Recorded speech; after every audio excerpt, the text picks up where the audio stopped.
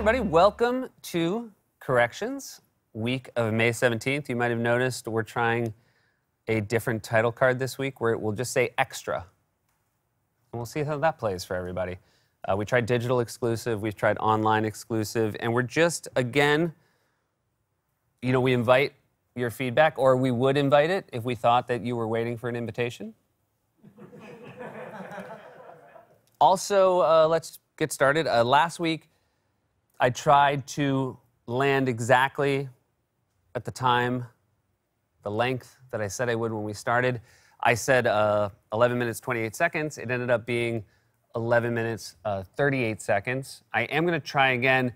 I think I'm going to try to be a little bit looser, try to be less precise and give myself a window to hit. And again, this is me looking down my list, coming up with how long it will be, and trying to get in that window. So I think, based on what I'm looking at, tonight corrections will be 13 minutes and 40 seconds, plus or minus 10 seconds. Okay. Yesterday, in a closer look, we talked about the fact that everybody was watching during the January 6th insurrection. It was one of those events that all America was tuned into, like the OJ trial or the Apollo 13 landing. People were up in arms. They said there was no Apollo 13 landing because it never got to the moon. But, you know, it did land, just in the water.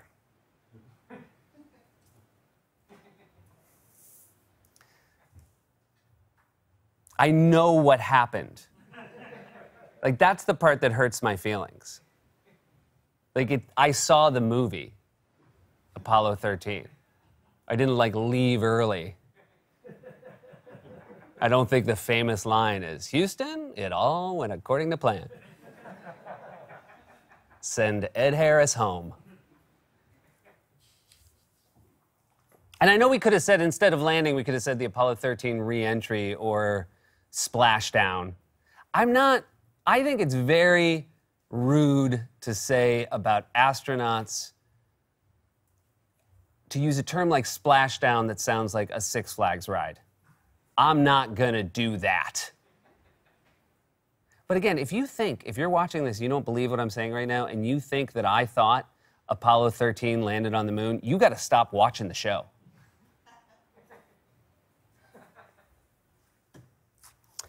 We showed some clips from ITV, and then we, as an ITV announcer, said, stay tuned for the shows Mock the Week and Taskmasters.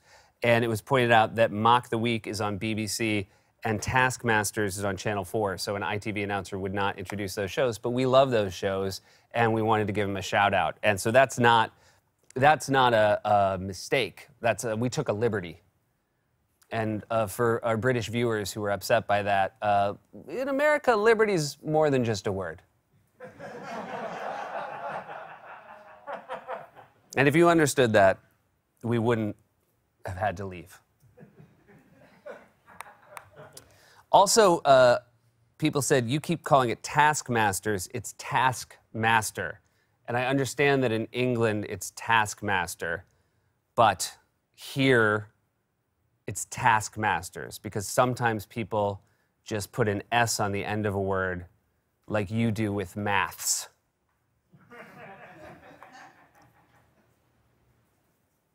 I talked about the word psych last week and said that I was like, I am a puppet master. And people said, that's a marionette.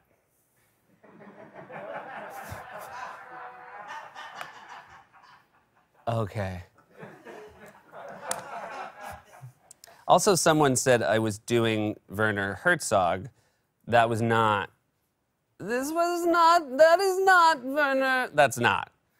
Werner Herzog would be like, corrections is a massive waste of time.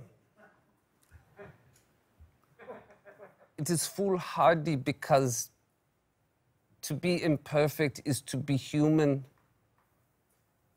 Any effort to erase all error is to lose one's soul. With that said, I would have said splashdown.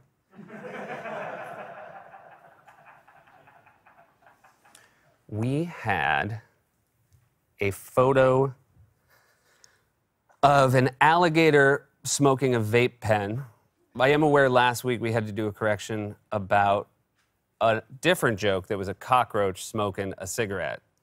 And to that, I'll just say, we like what we like.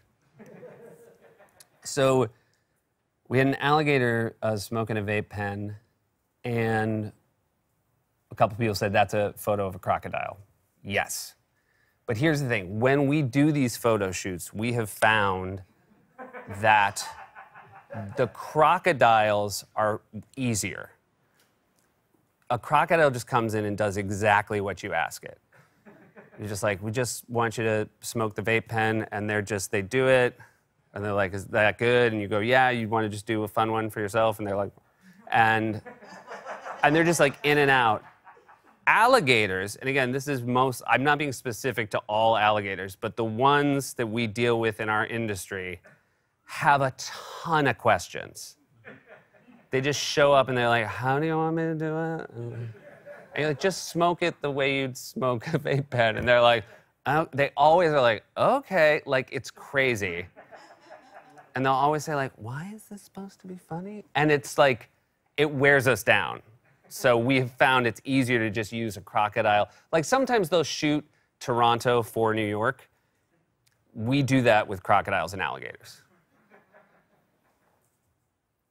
And Lloyd, our photographer, is the one who's asked that we stop using crocodiles. He said, I don't like him. I don't want to work with him. He's from Scotland, and that's how he sounds.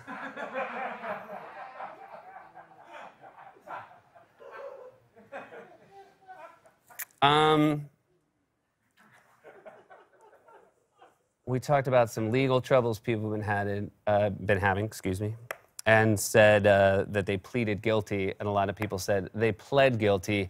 You're wrong, you're wrong, you're wrong. You're wrong. We all want it to be pled guilty. That's not what it is.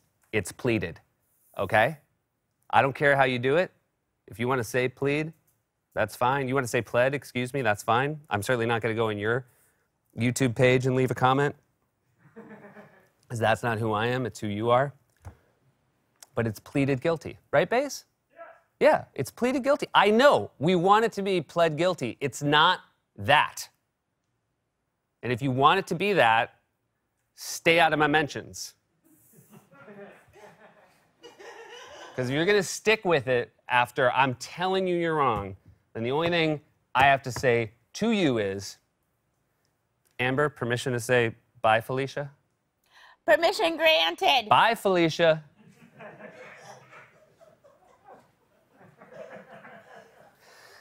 It's pointed out to me that I often say during these that something is the definition of, for example, that's the definition of unfair.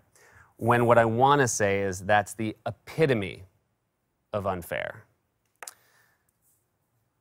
Like an example, like to call that out is the epitome of pedantic.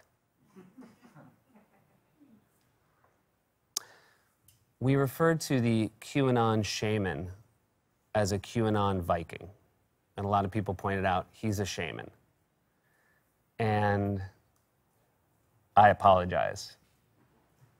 Just because someone storms the Capitol during an insurrection does not give me the right to get their costume wrong.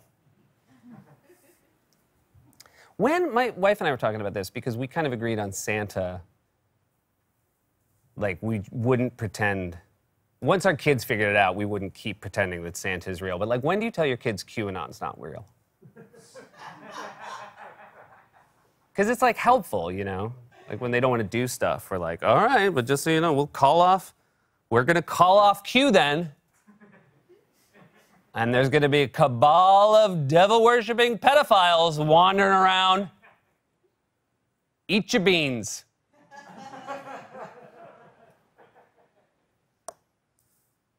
I've talked a little bit on this show about Mike Shoemaker, our producer, who calls himself Mikey the Shoe, and one of the things he says, as anyone here can attest, is he will say, when you approach him with anything, "I'm not afraid of nobody!"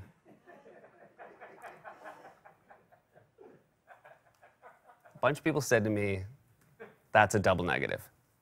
I didn't say it, right? I want you to understand that. When I'm telling you what he said, it's a direct quote. So now you're giving me a correction that then I have to go tell him. Like one of the most aggressive, irascible people. And I don't, like part of me was like, just leave it alone, right? That is not the remit of corrections is not to go fix everybody. It's to fix me. But I thought, all right, you know what? I'll try it. On behalf of the people that took the time to write that in, I'll go. So I go to his office and I say shoemaker, and again, his other catchphrase, "Who's asking?" So I'm like, you know my voice, bud. You know my voice. So I come in and I explain to him, when you say I'm not afraid of nobody, that's a double negative. And he goes, "What are you talking about?" And I say, basically what you're saying is, I'm afraid of everybody. And he said, "What if that's what I meant?" And I go, "What?" And he says, "What if Mikey the Shoe ain't as tough as he lets on? What if I'm putting on a bit of a show with this tough exterior?" And I said, "Oh, I don't. Is that true?" He goes, "Yeah, been true the whole time I known you." I was like, "Why didn't you tell me?" And he goes, "You never asked." So guys, I mean, I feel terrible, right? And I say, "Is there anything I can do for you?" He said, "How about a hug?" Now, in July, I will have worked with Shoemaker for 20 years. And in that time, we've never had any physical contact. I remember, like, even when you go to shake his hand, he's just like...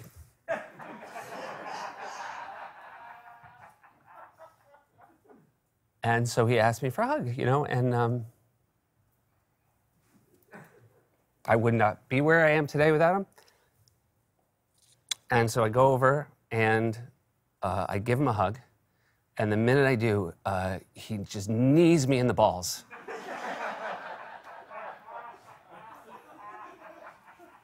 And I hit the ground. And he goes, "Oh, what happened?" I said, "What happened? You kneed me in the balls." And he goes, "Did I get both of them?" And I said, "Yeah, you got both of them." He goes, "That's a double negative."